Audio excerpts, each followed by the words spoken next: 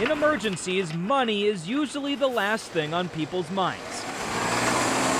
If someone needs help, you save them no matter the cost. We have to respond. John Cunningham is the fire chief in Brooklyn Park. He's also president of the Minnesota Fire Chiefs Association. Fire chiefs across the state are struggling. Struggling, he says, to keep their stations running with increased costs and decreased funding. According to a new report from the Minnesota Center for Fiscal Excellence, Minnesota ranks 48th in the nation for fire department funding, spending nearly half as much as the average state in the U.S. And Cunningham says these days the money just doesn't go as far as it used to. For their jacket and their pants and their boots, you're looking at about $3,500. And then there's the trucks. We're seeing those, the prices are about $1.2 to $1.3 million. Cunningham knows of some departments that are operating with less than $20,000 a year. So they use dated equipment and cut most of their training, putting ill-prepared and ill-equipped firefighters into dangerous situations. We need to help fix this problem. The Chiefs Association is planning a big push at the Capitol in 2020 for more funding and is working with chiefs across the state to get more funding at the local level to tackle a crisis they say is only getting worse. We have to start doing it now. We can't wait any longer.